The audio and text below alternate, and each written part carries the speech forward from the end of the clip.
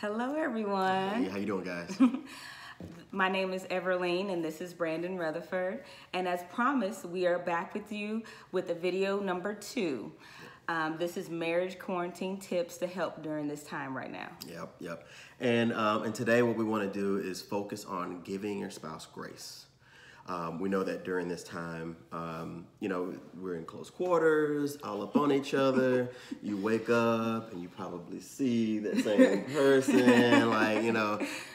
you're seeing the same faces, and you're within close proximity. It's easy to get frustrated with each other. It's easy to, little things come up. One of the things that we have to remember is that we have to extend grace to each other.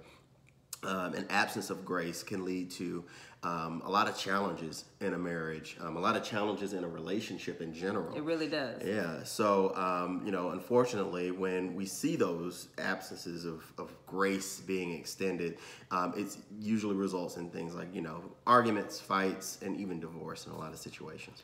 It really does. So today we're going to discuss 3 tips to help with extending grace in your marriage. So tip number 1 is we're going to help you define what is grace in your marriage. Yeah. So grace is essentially extending forgiveness, extending love, extending a desire for someone's well-being, despite whether or not they deserve it. So we look at Christ's example. Christ, we talk about how Christ died for the church, and this is especially timely given that today's Palm Sunday. It really is. But, with Christ, dying for the church, taking on the sins of the people, it was something that, we didn't deserve, right? But he did it because he extended God's grace to us, so that way our slate would be wiped clean. And a good example of this is karma, how people define karma. Karma is giving someone what they deserve, but grace is not giving them what they deserve. It's like the exact opposite, right? It really is. Yeah. So that's an easy way to kind of break up what exactly grace is. Right.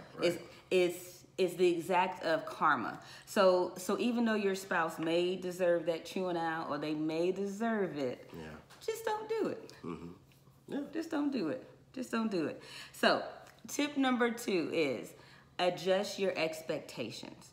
Right now, with everything that's going on, the emotions, the state of this nation, adjust your expectations right now. So what you would have normally expected from your spouse or even yourself, just adjust those expectations. Right.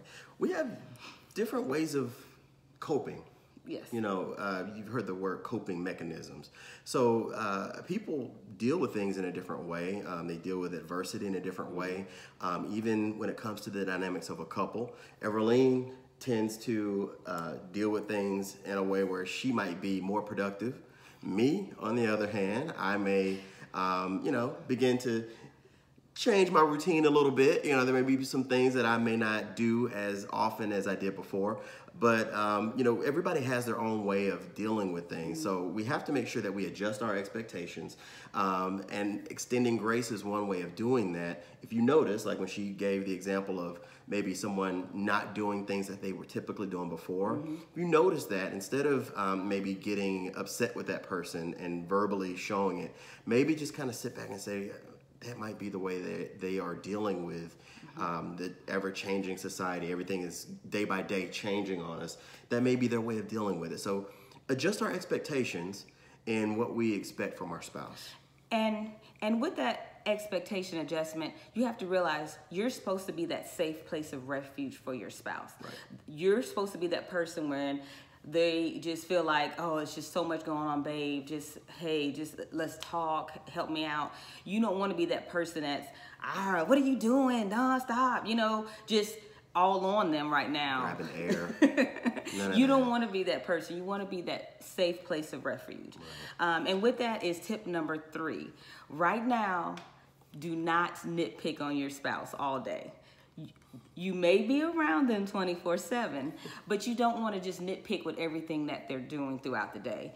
That would just lead to just being stuck in the house with a spouse, be it they're pointing out everything that you're doing wrong. I mean, I understand sometimes, someone's chewing may get on my nerves, but when you get to the point where somebody's chewing, starts to really affect the way that you function and you just can't get through your day, that's where you realize, okay, let's reevaluate things. Let's bring it back in. Yes. And when this happens, sometimes you have to realize, okay, maybe I need to step back. Maybe I just need some time to myself to just relax, decompress, just adjust. Or give each other space, like we talked about in the last episode. Last videos, give each other space. But, you don't want to just be in the house with your spouse and nitpicking every little thing that they're doing the whole day. Remember, give your spouse some grace and also make sure that you're also forgiving them as well. So just don't sit there and be like, make sure if they do something and they say, oh, I'm sorry, babe, please forgive me. Don't be like, I'm not going to forgive you. Grabbing that air again. She's grabbing that air. No grabbing that air. But there is one scripture that I did want to bring up, and I had to write it down to make sure I did not forget it. And it's a scripture I really like. It's Proverbs 17:9.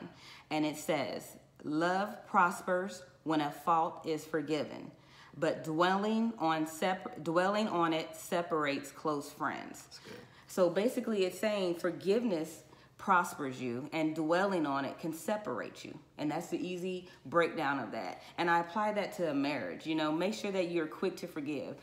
Often people have said that people in good, long-lasting marriages, they're great forgivers. And that's true. You have to be good at forgiving each other. And I've often told people that I've had to sit down and talk to about marriages is you have to remember, you're not perfect. Your spouse is not perfect either.